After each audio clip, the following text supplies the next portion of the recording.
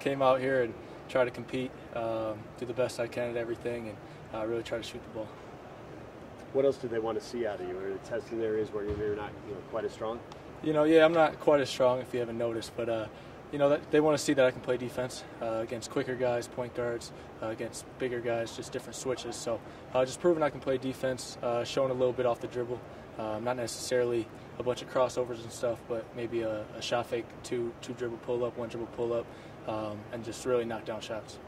They give you any feedback on how you did, or does everybody just kind of keep their cards playing pretty close here? I've talked to a couple people, and they said good shooting, way to compete out there. So that's really what it's all about, just coming out here and giving it your all. For some guys, if shots aren't falling, you just want to know that you came out here and gave it your all and competed. So you went up and shook Jerry's hand, Jerry Sloan.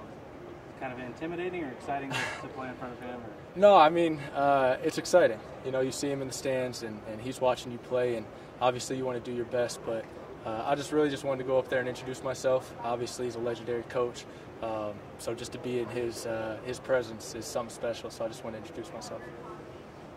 Did you ever think of maybe transferring at some point in your career, maybe go up against stiffer competition? Or? I knew it was an option. I graduated in 3 years, so I knew if I wanted to, I could transfer somewhere and play right away. But Oakland's been my home.